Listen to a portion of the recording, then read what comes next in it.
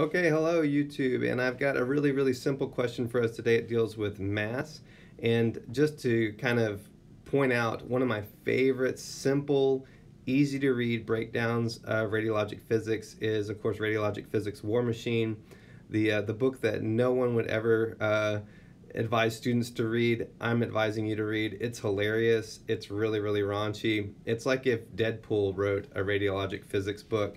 A little pricey, but Prometheus Lionheart MD is amazing, so definitely check it out. I've got a link down below.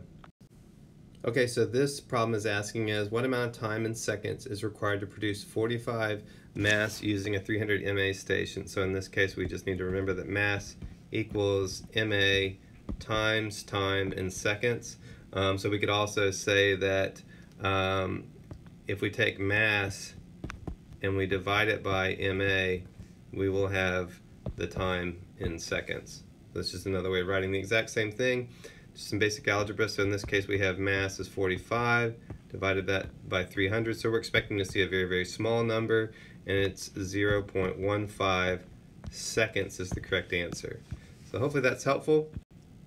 Send me your comments and questions. I look forward to hearing from you, and I hope everyone's doing well. Definitely check out Radiologic Physics War Machine.